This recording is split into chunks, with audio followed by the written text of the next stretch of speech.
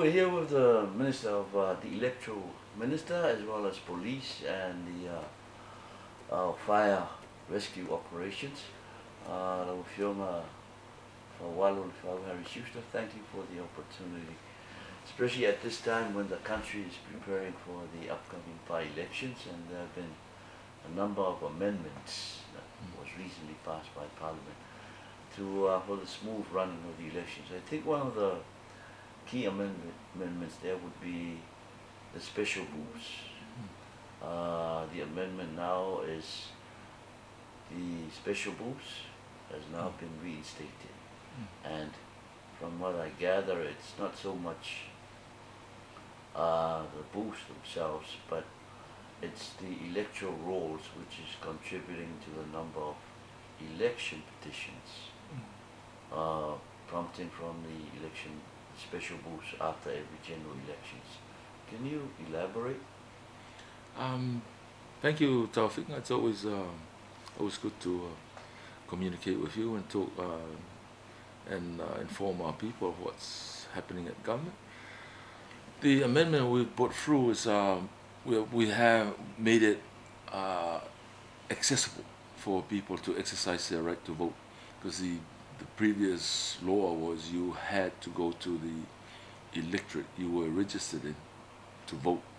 So there were no the special booths were taken off. So as an example, if you were on the roll for Alipata or FAUALO and you reside in town, you have to travel to Alipata or FAUALO to exercise your vote. There were no special booths. What we've done now is brought back the special booth, so you can vote at a special booth in Apia if you reside in Apia but you're noted on in the Savai'i roll or Alipata roll. The issues, I think, why it was enforced that you go and vote in an electorate instead of a special booth was because there was a view that there are people on the roll who are not eligible to be in that roll. An example now is the law specifies in order to vote to be on an electoral roll, you have to be resident in that roll, or you are a matai from a village included in that roll. So the only people who now have, as an example, right now, if you are a matai residing in Apia, but your matai title is from Alipata or is from Savai'i, you have an option of either voting where you're resident in Apia, or you travel to Alipata or to Savai'i to vote where your matai title is from. Everybody else outside of the matai they have to vote where they're resident. So part of the requirement to go vote where you're registered was to look at that issue.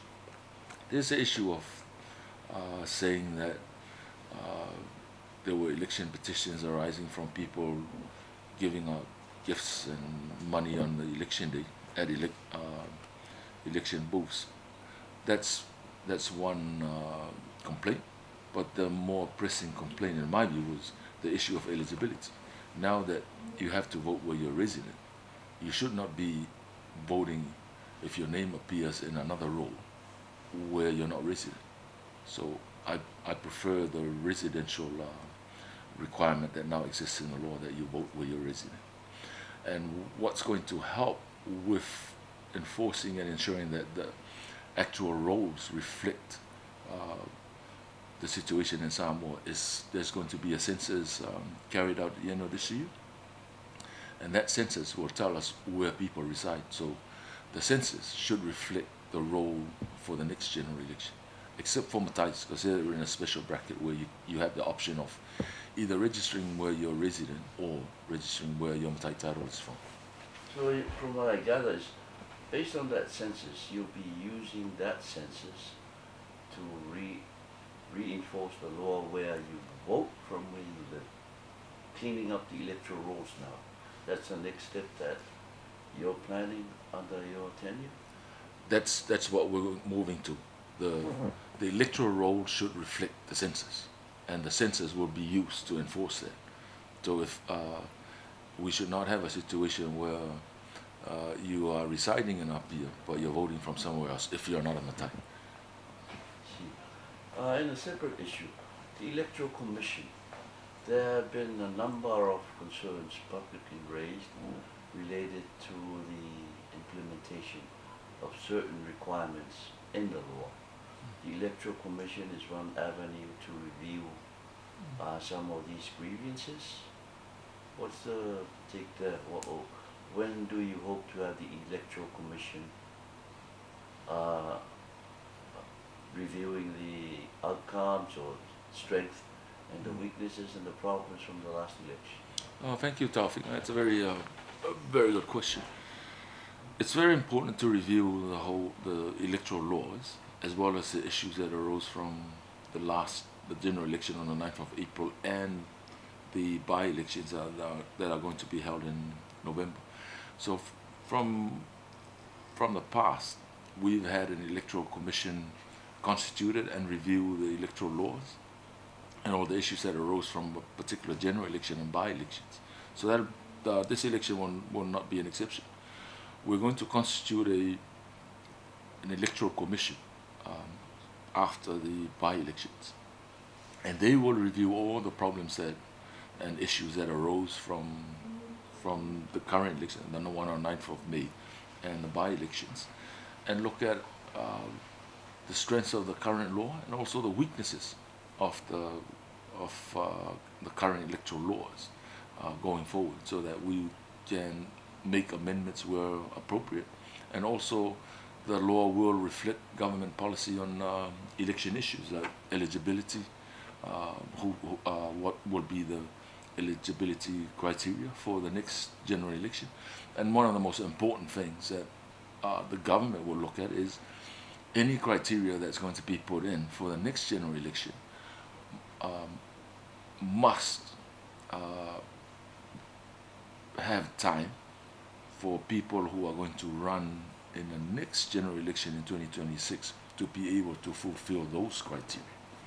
And that's one of the most fundamental points that the government will ensure, that any of the matters reviewed by the Commission or the findings by the Commission, whatever they report, whatever comes in their report that are implemented, that those matters being implemented will, that people who are intending to run in the next election will be able to meet those criteria. So whatever the outcome of the Electoral Commission, their recommendations, that will be enforced in the 2026 general elections? Yes, we will incorporate the changes they recommend and that the government agrees with will be proposed in legislation, and then that will be the basis for the next general elections. Just the last question, Minister. One of the most debated issue in the last general elections was the percentage of women who should be sitting in Parliament. Is the current government going to revisit that law for clarity, or? Well, like I said, the Commission will look at all the issues that arose from the general election and the by-elections, and no doubt the government will look at what the Commission comes up with. And the government too will look at the issue of increased participation of women in Parliament, whether the current system is the best way to fulfill that ambition, or whether there's another method by which we can increase the participation of women in Parliament, of women who want to contest and be able to win an election to get into Parliament. Those will all be issues for the government to look at. Thank you, Minister.